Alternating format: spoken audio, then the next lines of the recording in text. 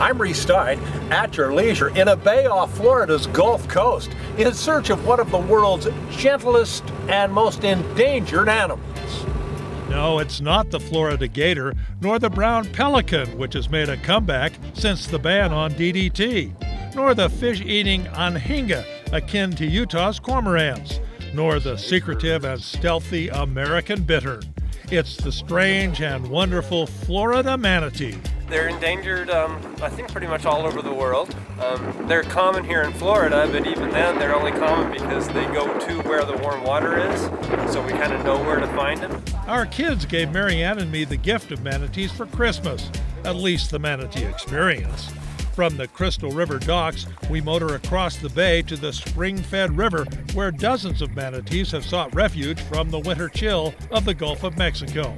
We don masks and fins for a wildlife adventure of a lifetime, to actually swim with these gentle giants in their natural habitat. It's a miracle. It's another miracle. I get to swim with the manatees. It was fun. I was a little apprehensive about it because I'm always apprehensive about what I think might be cold.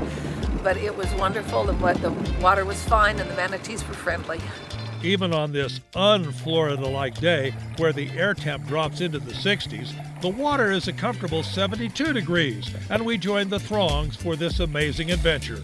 Oh, it was wonderful. We got in the water, and right away we could see manatees. It's murky in the river, but as you get up close to the springs, it clears out, and the manatees are just hanging out by the springs. Manatees are marine mammals that may grow to 10 feet long and weigh half a ton. They can stay submerged for up to 20 minutes before sticking their nose up for a quick sniff. They can't survive in water below 60 degrees. Loss of habitat and collisions with boat propellers are the most serious threats. Note the scars on this animal's back. Only about 6,000 survive around Florida, and last year nearly 600 died of mysterious causes. But here in the Crystal River, they're safe even from the probing palms of swimmers. The manatees were awesome. I really liked how they just came right up to you. I like seeing them and how they wouldn't run away from you. You could just go right up to them. What do you like about the animals themselves? They're so cute.